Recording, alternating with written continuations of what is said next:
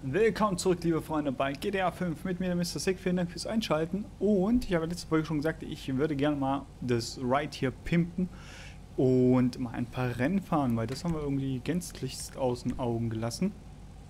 Und ich meinte, wozu brauchen wir denn das ganze Geld irgendwie? Ich muss ja ganz ehrlich gestehen, das ganze Geld, also in den anderen GTA-Teilen war das ja immer so, dass man Geld braucht, um irgendwas zu kaufen, noch mehr zu kaufen und ein bisschen zu überleben, aber hier ist irgendwie das Geld ein bisschen überflüssig geworden.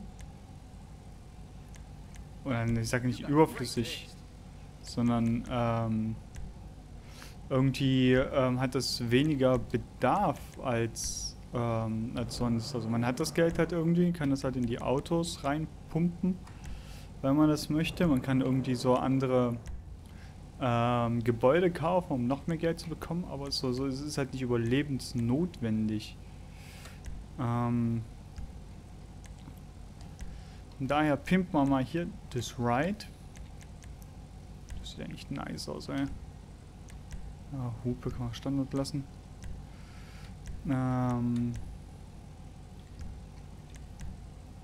So, naja, erstmal Anordnung kaufen, okay. Schwupp. Und ist auch um einiges preiswerter als in GTA Online, aber es ist ja, glaube ich, irgendwie verständlich. Rot, nehmen wir da mal. Rot und Weiß, das passt doch wunderbar. So, nur ein Schild, machen wir wieder hier Schwarz und Weiß. Gelb meine ich. Lackierung lassen wir auf das Weiß, überall Käfig. Oh, sieht halt stylisch aus. Dach. Sieht auch cool aus. Seitenverkleidung. Oh, so eine dicke Bämme, der hinsetzen fetzt. Spoiler Reno. Das sieht irgendwie auch cool aus. Eigentlich nicht, aber naja. Tiefer legen, Getriebe. An dem Auto haben wir noch nichts gemacht. Das ist ja mal geil. Ach, ich wollte nicht so schnell wieder rauskommen. Mensch. Das sieht schon nice aus, muss man mal ganz ehrlich sagen. Ich hoffe auch, dass wir das Rennen mit dem Auto hier bestreiten können. Ja, ja, I'm here for the magic touch. So, Nummernschild hat nur Panzerung. Ich frage mich, warum das Panzerung immer noch so angezeigt wird. Turbo hat nur, okay. So, jetzt die Reifen. Die Reifen finde ich aber eigentlich ziemlich geil, muss ich mal ehrlich sagen. Schusssicher Reifen hätte ich bloß mal reinmachen. So, Fenster machen wir hier auch alles wieder auf dunkel. Okay, Panzerung haben wir, also weil das andere noch angezeigt wird, okay. Gut, dann haben wir das auch. Wunderbar. Da hoffe ich doch auch mal, dass wir mit dem Auto jetzt auch die Rennen fahren können. Wo haben wir denn hier so ein paar Rennen? Da oben das Rennen haben wir schon abgeschlossen. Hier ist noch ein Flugzeugrennen. Das ist mir eigentlich zu weit weg. So weit will ich jetzt eigentlich gar nicht cruisen.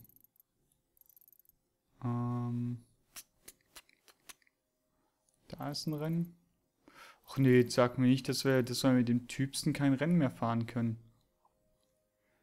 Das wäre doch mal jetzt mal echt ein bisschen was inaktives Gelände, bla. Hangar, Golf, Geländerennen. Garage an der Grove Street, Flugschule, Fallschirmsprung, Gefahrgeschäfte, Dominator, Darts, Job, Biegers Garage, Waschanlage. Ach komm schon, ernsthaft jetzt?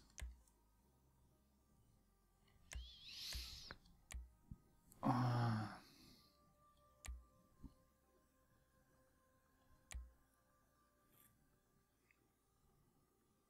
Wow. 10 Millionen für einen Doppler-Kinopalast, Alter. Was geht denn bei denen ab? Stuntflugzeugzeit drin. Ey, das gibt's doch gar nicht. Wir haben jetzt echt alle Rennen jetzt schon irgendwie gemacht, oder was?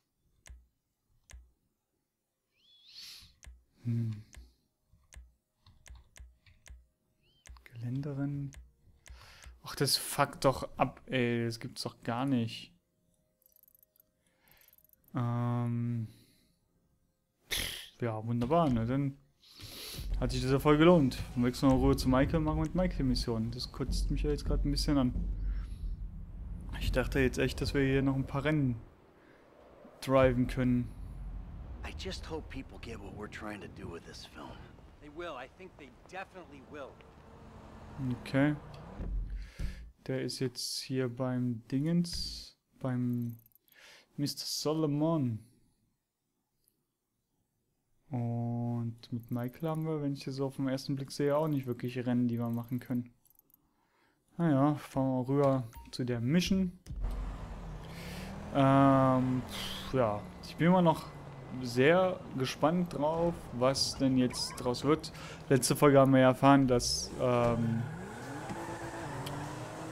Franklin Trevor umbringen sollen. Weiß nicht, wie das sein soll oder wie das laufen soll. Oder wie er sich da entscheiden wird. Oder beziehungsweise wie wir uns entscheiden wird. Guck mal, Dave. You made it. Good. I saved you again, Davey. Again. So what are you gonna do for me about Haynes, the rest of the FIB, the IAA, and everyone else, huh? History's written by the living, okay? We can pin most of it on Agent Sanchez. I get that story right and the agency and bureau will back off. The problem we need to deal with is Trevor. Trevor? Why? Try Merriweather, Chinese gangsters, general insanity, and so on. I can spin Steve that you're controllable, but not Trevor. Steve. He's our wounded hero right now. I gotta cozy up to him, calm him down. Just get me out.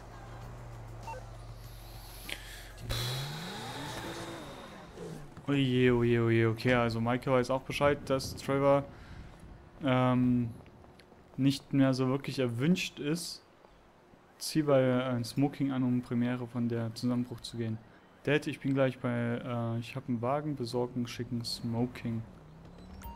Gut. Ja, ja. Schabracke. Kann man sich denn hier nicht Outfits auswählen? Ah, okay. Sollen wir uns hier aussuchen, um dir Anzüge anzugucken. Smoking.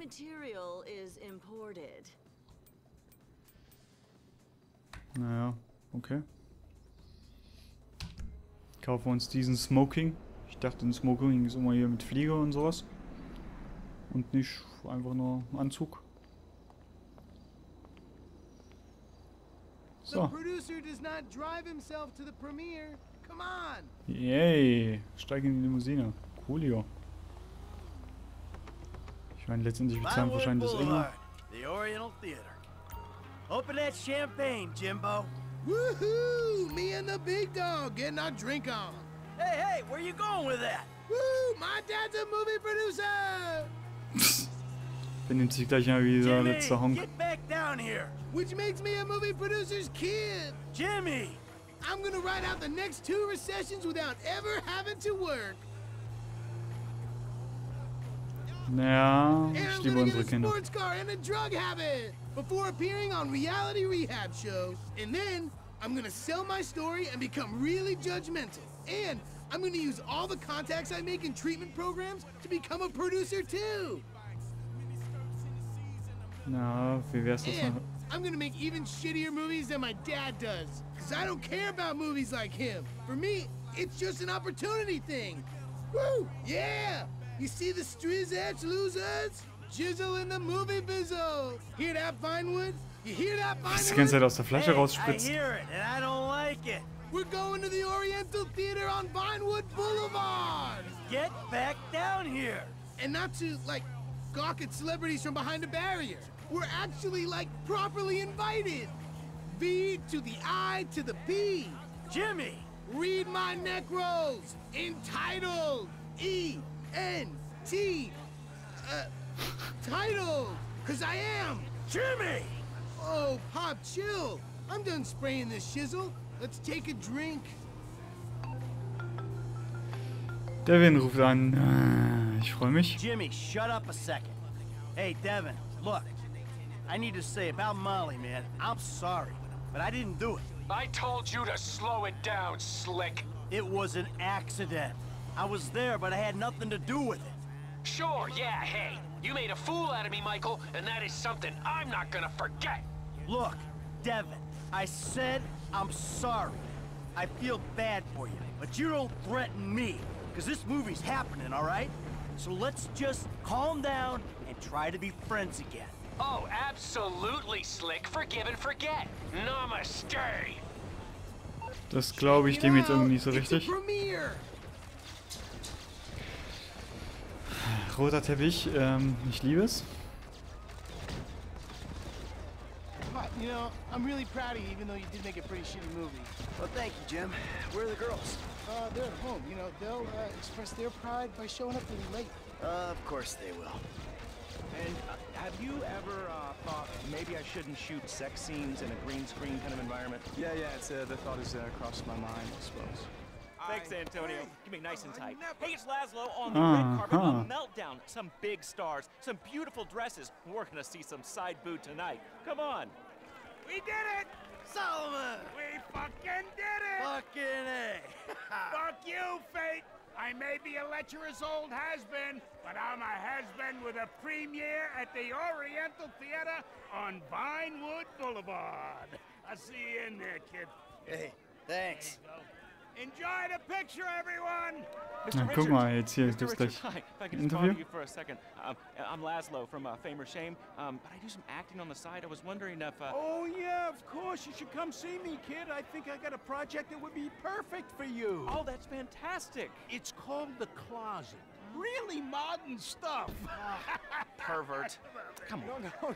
Let's go over She's here. lying, okay? I never had surgery. Come on. Milton, hi. Sorry to bother you. Quick question. Get in here tight. Loved the movie. Oh, thank you so much. I appreciate it. When you were that polar bear and you had to eat your baby, I mean, that Okay. All right, Jesus Christ. was emotional. Can I just have a hug? That really affected me. All right, I gotta go. Thank you so much. Excuse me. Come on. Jetzt geht er rüber zu denen, komm, geh rüber zu Michael. Ah, Laszlo. Oh, shit. Come on, shit, dick. Na, schade. Wäre lustig gewesen. Where the hell is she? Looks like she stood you up. Hey, hope I'm not too late. I wouldn't miss this for the world. Devin, the fuck are you doing here? Hey, what a movie, huh? Meltdown. Congratulations, Mikey. We did it. Hey, let's get a picture, huh? You, me, the proud producer. Such a pleasure working with you. You see, I was here, unlike your wife. Seems to be stuck at home.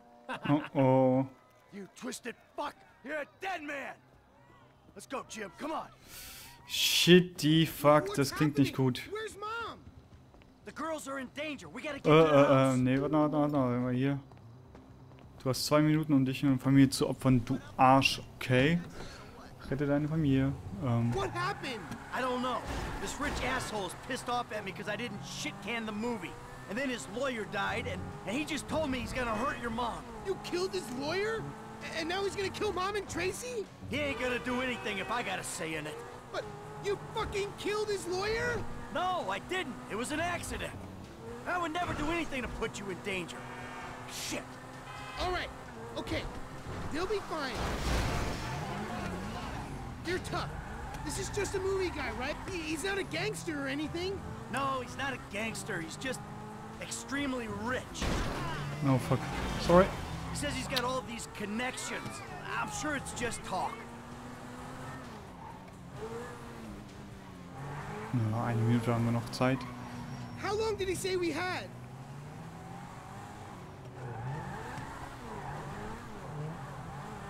Soll doch machbar jetzt sein. That's not a family car. Oh, All right, oh. Jimmy, you keep yourself concealed. I'll go get the girls. Daddy's home, you pricks! One of them's in with Tracy! We gotta get in there, Michael! He's in there with our girl! Mom! Dad! Stop it! Do something! Help me, Daddy! Help me! Fucking Get away from animal! her! Be quiet! That's gross! Ew! Baby, are you Easy. okay? Are you alright, sweetie? We're inside. Find them. Fuck them up. Okay, you two stay here. Keep your heads down. Be safe, baby. Don't you worry about me. Clear the house! All occupants!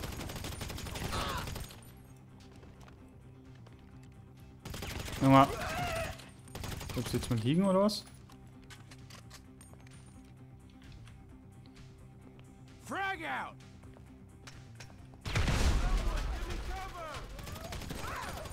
Not yet. Stay put. Das mit den Cover geben hat nicht so richtig funktioniert, hä, Neither Kollege? do I. Just keep calm. Ja. Fine, Trace. You just stay down, sweetie. Find the way to help me now.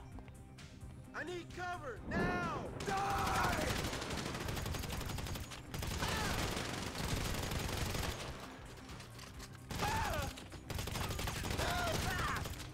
Spinnt wohl oder was? Sag mal. Give me some cover. Gib mir so ein Cover. Hat nicht geholfen.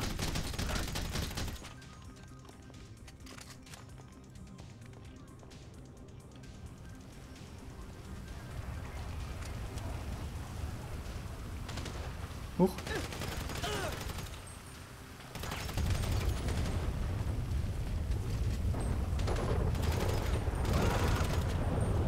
So, ihr Pisser, wo seid ihr denn noch? Get out of my garden, pricks. Oh, oh, kommt was Großes, oder?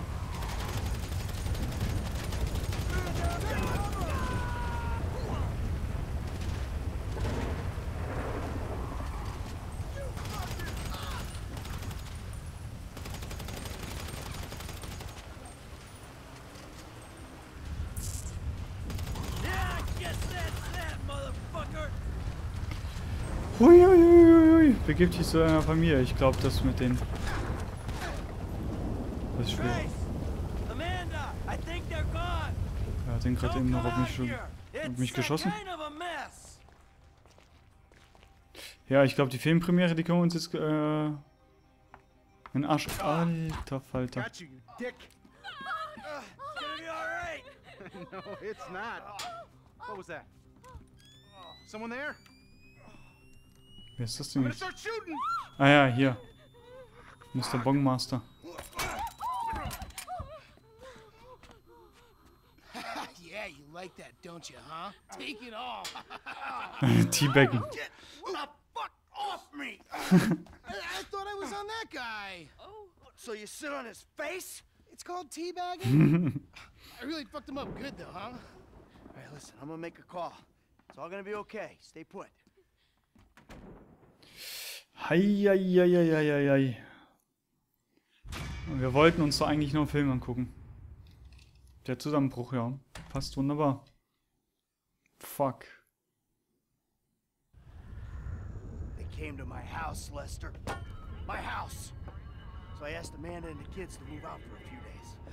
I hate to say it, but Merriweather isn't short on excuses to come and kill you, nor is Devin Weston.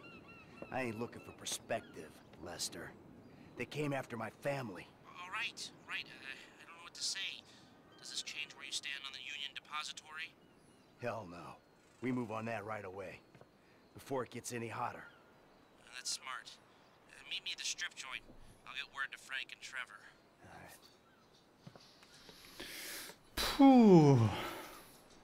Tja, das lief mal, sage ich mal, semi-optimal für uns. Und nächste Folge scheint es dann wohl Richtung Heist zu gehen von Deposit DU oder Deposit Unit Deposit. Keine Ahnung. Der heißt auf jeden Fall. Ich würde mich freuen, wenn ihr mit dabei seid. Bis dann, ihr Lieben. Tschüss.